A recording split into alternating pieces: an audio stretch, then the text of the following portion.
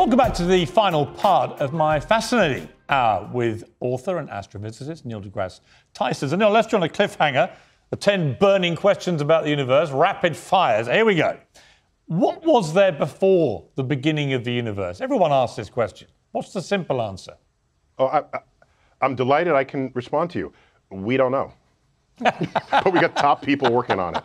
Okay. You know what? There may have been a multiverse. I like that. I like the honesty. So we genuinely don't know. People just don't know, right?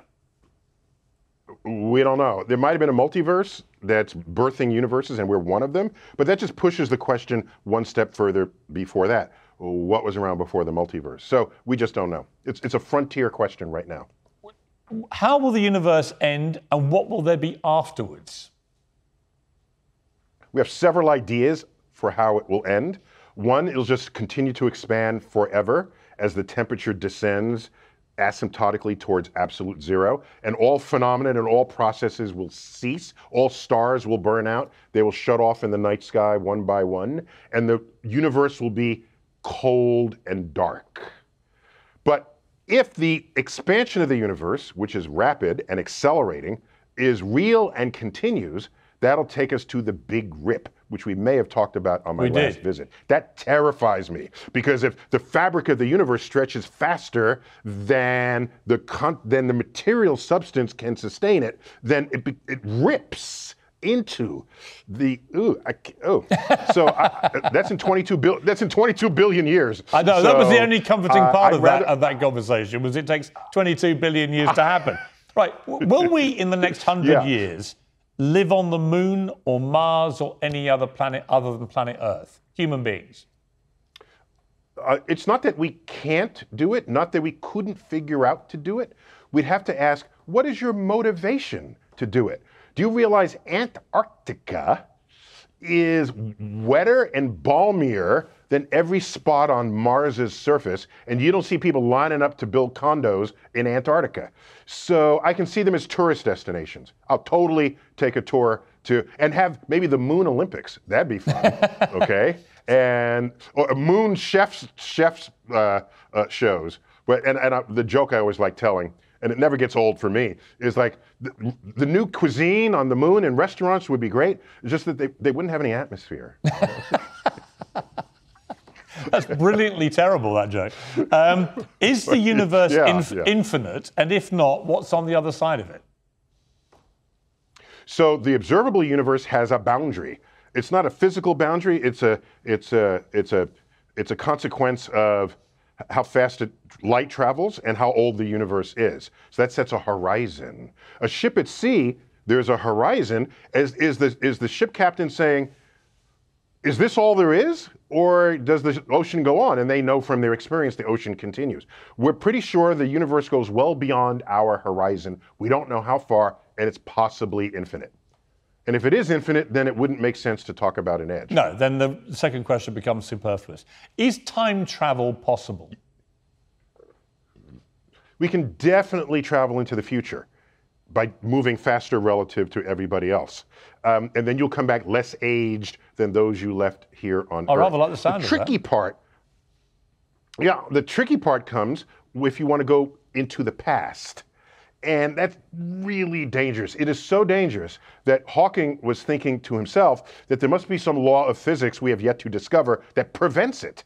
Physically, it's called a time travel protection conjecture, all right?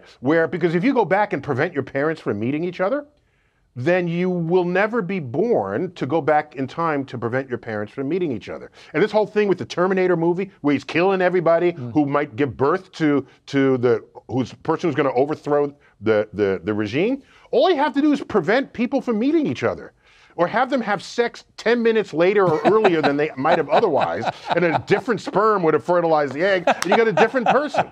This whole shoot 'em, it was so needlessly violent. So yeah, it might not be likely that we can do this, but there are equations in the general relativity that allow it.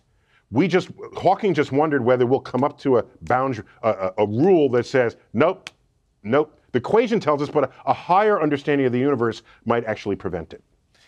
Parallel universes, do they exist?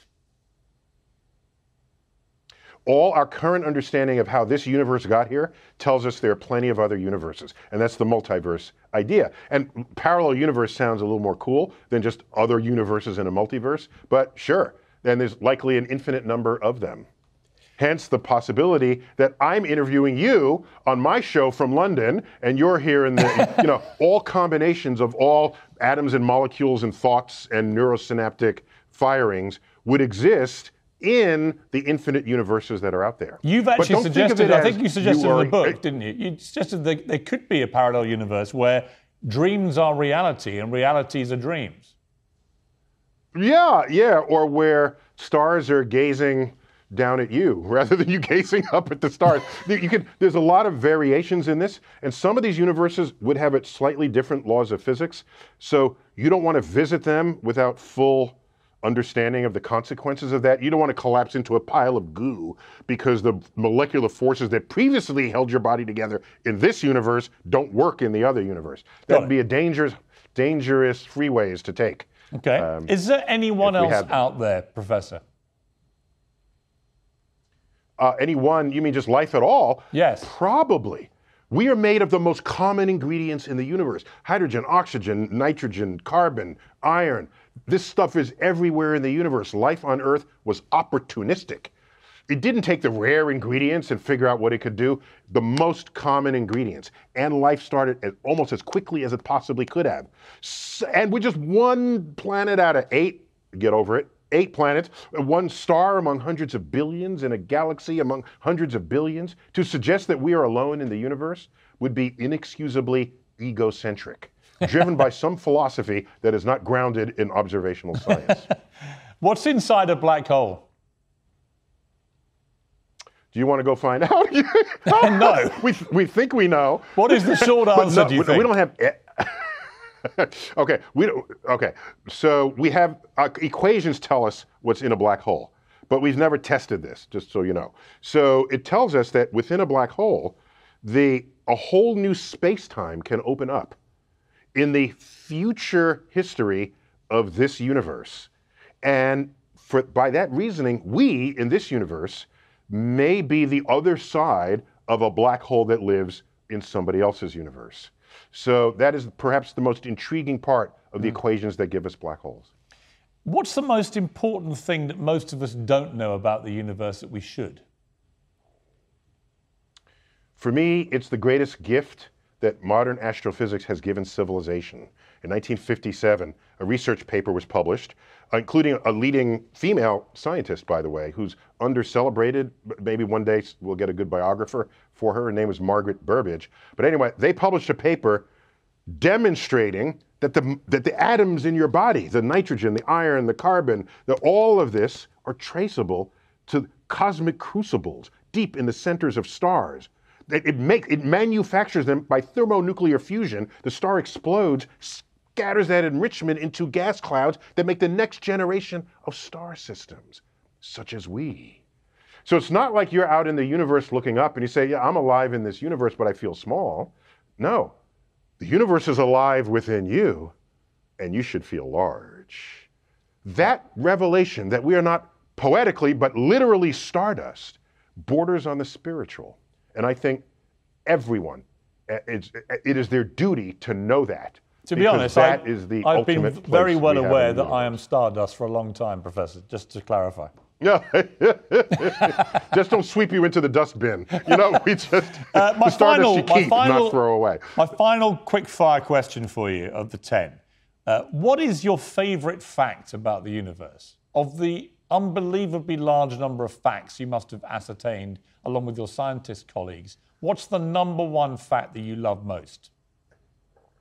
I am astonished every day I wake up that the universe is knowable.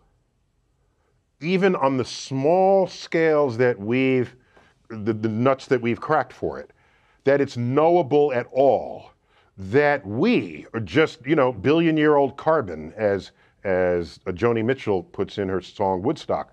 We can rise to consciousness and pose questions about our origin. It's been suggested that we are a way for the universe to know itself. But the fact that the universe is knowable at all, to me, is stupefying. Because who said it had to be that way? That we measure laws on earth and they are the same as they are in the heavens. It enables my profession in the first place. But I'll end with this thought, that as the area of our knowledge grows, so too does the perimeter of our ignorance. So this might be a never-ending journey. So the more we know, the more stupid we get. Is that the bottom line? You got to say it more poetically than that. You can't just put it out there like that.